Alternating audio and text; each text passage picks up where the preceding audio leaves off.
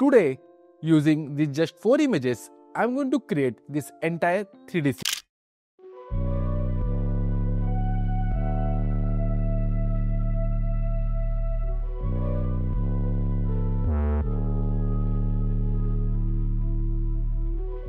The scene itself is very simple, but while building it, I will explain you all the concepts of 3D camera in After Effects. So to create that in a new comp, let's add the background. Let's press on S and scale this up a bit. Perfect. In order to make the background little blur, I'm going to add the Gaussian blur on top of it. So let's search for that. Let's keep it around 15. Perfect. Now let's place our characters in front of it. I will place the soldier. Perfect. Now let's place the prince and the princess. Now let's start adding the camera. To add one, you need to right click over here, go to new and add the camera. Once the camera opens, you have multiple options in front of you. We'll go through a lot of these options while creating the animation. For now, just choose the preset as 35mm and just press on OK. Once the camera is created, we have to ensure that all the other layers are made 3D as well. So let's turn them 3D from over here. In case you don't see these options, you can toggle them on and off from over here. The first button on the corner. Perfect. Now in order to handle the camera, we'll also add the null object. So let's right click, go to new and add the null object. This null object will act as the camera controller. So let's make it 3D as well. And now as it's going to handle the camera, we have to ensure that this camera is connected to a null object. So for that, we'll go to parent and link, take this pickwick and connect it to a null tree. Just going to rename this and call this as the controller. Perfect. Now let's start with our animation. At the beginning from 0 to 2 seconds, we are only going to animate these 3 images. For that, we'll select the prince as well as the soldier. Press on P for position. Let's add a keyframe in both of them. Drag this ahead to around 2 seconds. Before we make any change, we have to ensure that this layer of princess is connected to the prince using this pickwick. Perfect. That way any change that we do in this layer will also impact the princess layer. So now at the beginning, we have to just shift this down like this. Perfect. Now selecting both the keyframes, just press on F9 to easy ease. Okay, looks good enough. If we have to do any change, we can do it later by simply playing around with these keyframes. Now let's start playing around with our camera. Before we do that, firstly come over here and select 2 views. Right now the camera is over here and all the images that you see are on top of each other. To see this better, you can come over here and select the orbit around tool. If I orbit this, you can see all the images are together. But in order to add that blur effect which you saw initially, we need to keep some gap between the images. For that, we can simply select our castle, press on P. See, we have the X, Y and the Z position. So this Z position is nothing but the Z space in which we can take this image back or in the front. So right now, I'm just going to shift this back. See like this. You can see over here, the image is going back. Let's shift it all the way back. Don't worry about the size. You can always press on S and scale this up like this. Perfect. You can see over here. Nice. We are going to do the same for the soldier. Selecting the soldier. This time, we have to only ensure that when we drag this back, we don't drag it more than 2179. Because if we drag it more than 2179, basically the soldier will go behind this image. Basically behind our castle image. So we can drag it and keep it any space between 0 and 2000. So let's keep this around 500 or 1000 like this. Perfect. I'm going to use the same over here, which is 883. Now we can increase the scale as well. Perfect. So if you look over here, let me zoom out a bit as well. Perfect. So right now the camera is over here and we have kept a space between the prince and the princess, the soldier and the background. Perfect. I hope you are getting this. So now once the images are in place, now let's start with the animation. Firstly, going over here, selecting the controller, let's press on P for position, add a keyframe. Let's take it ahead to around 2 seconds. Perfect. At this position, I want it like this. And now at the beginning, we can simply zoom in. Let's zoom in like this. And let's take it over here. Perfect. Let's see. Nice. But now in order to give it some easing, you'll select both the keyframes, press on F9, and now going to the graph editor. It's going to create a graph like this. Simply take this handle and drag it to the right. Let's drag it little to the right as well. Perfect. But see, we are making one mistake over here. Right now, when this is zooming out like this, I want the focus to be only on the prince. So right now, I can see this clear as well. This is not really blurred.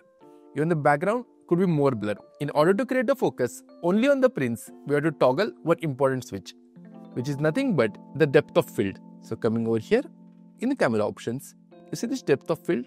Right now, it's turned off. All you need to do is simply turn it on. Okay. See, right now you might wonder that no change happened, but don't worry. We'll make that change happen in a minute. So let's go back. So now if we come over here, I rotate this and let's decrease the focus distance a bit. See, when I turn this on and off, you see the focus distance is changing. So with depth of field, you control how much of the scene is in focus at that same time. So basically at this point in 2 seconds, how much of the scene is in focus. So in order to control the focus, you can simply play around with the focus distance and aperture. Let me show you.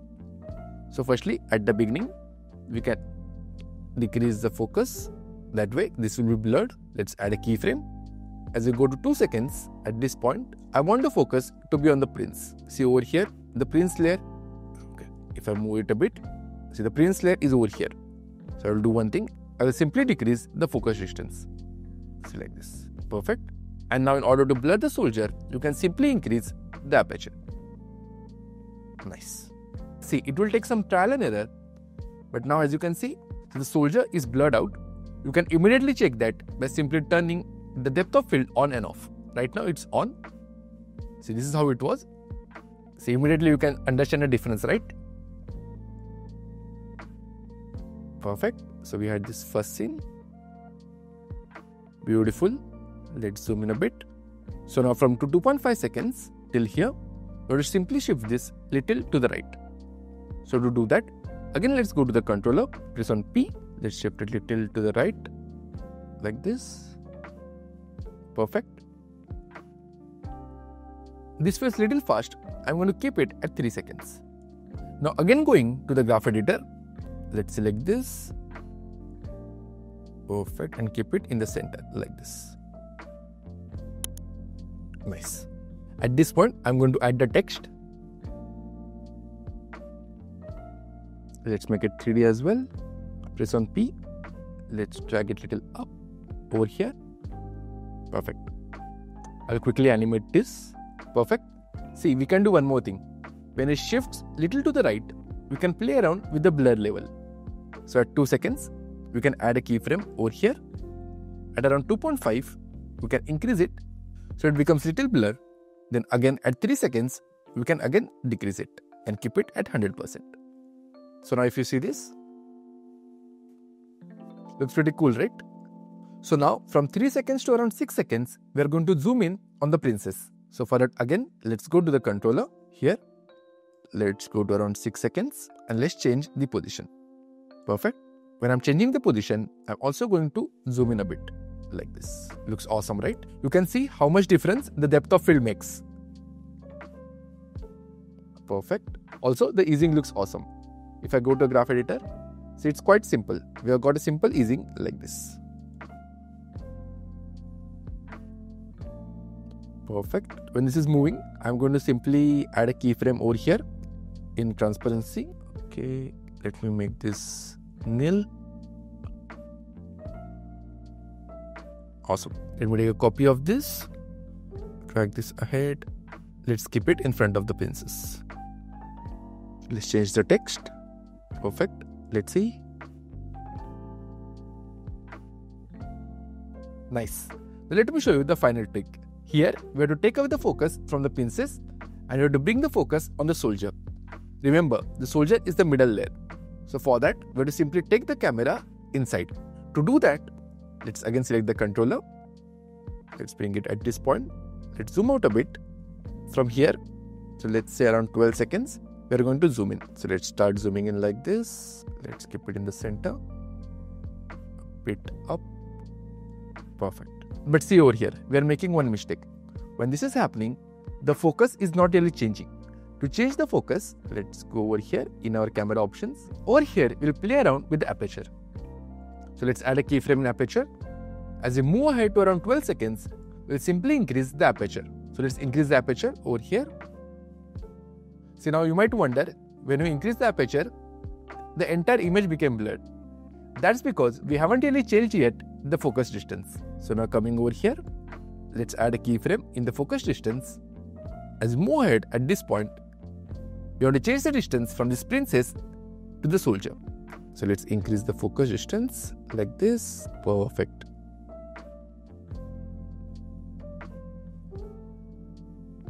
If you feel this is too slow, you can keep it around 10 seconds. That's fine, not an issue. But you can understand the difference, right? When we change the focus distance that you can see over here in our second view, see this is the middle line, the focus distance. When we changed it and kept it on the soldier, this is the one which came in our depth of field and became clear, while everything else, like this princess, it became blurred. Perfect. Now in order to complete the scene, let me add the audio as well. Let's see it from the start.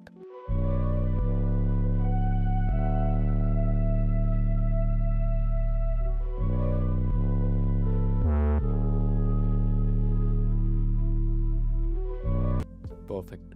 Looks awesome, right? So as you just saw, we could create this entire 3-dimension scene with just 4 images.